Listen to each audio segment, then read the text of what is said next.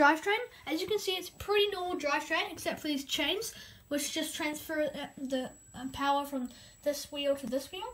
At the front, I've got a grippy wheel so I can get over all the bumps. And at the back, I have an Omni wheel.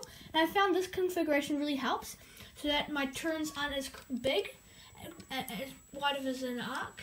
And I've got my motors here connected to the wheel, and I've got my gyro in the middle here. And as you can see, my arm is actually just a small tread connected to here. Let's flip it over.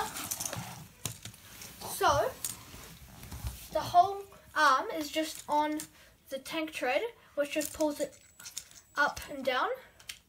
And I've got blocks at the back, which just hit against this, which just define the top and the bottom so that I don't break it.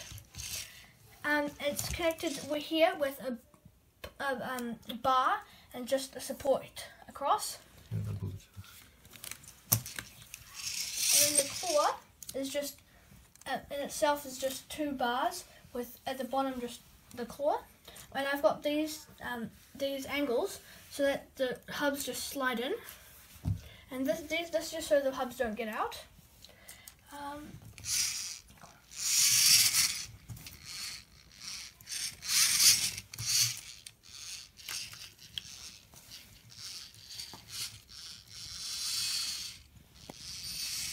Here you go. It can't actually lift itself up, but it's probably possible to make this higher, so I can stack on higher levels, and also so I can hang on the structure. But this is just what I've built so far.